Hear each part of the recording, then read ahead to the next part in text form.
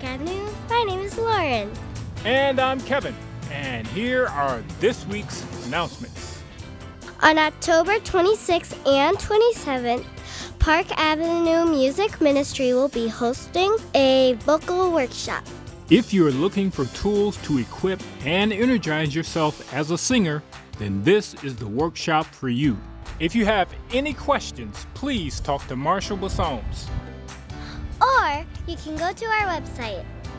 The Children's Council would like to invite people to a prayerful conversation about planning and dreaming for Summer Ministry 2013. The meeting will be after church next Sunday at noon in the Children's Village. Anyone with a passion for camping, Vacation Bible School, youth, children, evangelism, discipleship, or fun is invited. Help us shape a strong summer of ministry in 2013. And now a special announcement from Al Nunes. Hi, Park Avenue. I'm Al Nunes, and I'd like to invite you all out to the second annual Men Who Cook event. Last year I reached into my cookbook and came out with a Texas-style brisket that you could slice with a plastic fork. And I really thought I had a great shot at winning this until the judging came. And I saw a number of young people come in and start voting.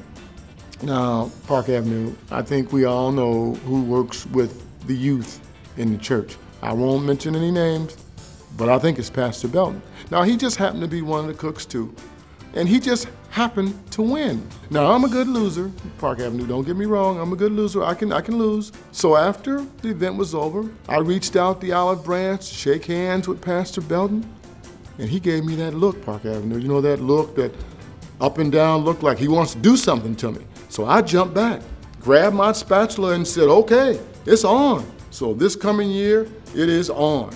We are going to have the battle of the cooks. If you don't enjoy the food and you don't enjoy the music, you will certainly enjoy us going at each other. Tickets for Men Who Cook will be available for purchase today after church from Cheryl Burrell. And finally, it's the first Sunday of the month, so that means the Cornerstone store is open. Head to the lower level to get your hands on some of those clothes for the fall and winter. Also, going on after church today, it's time for Hanging with Pastor Dennis. Hey, head upstairs to the youth center from 12 to 1 to hang out with Pastor Dennis and Reverend Cynthia. It's a great chance to get to know our pastors better in a casual setting. Well, that's all for this week. See you next Sunday!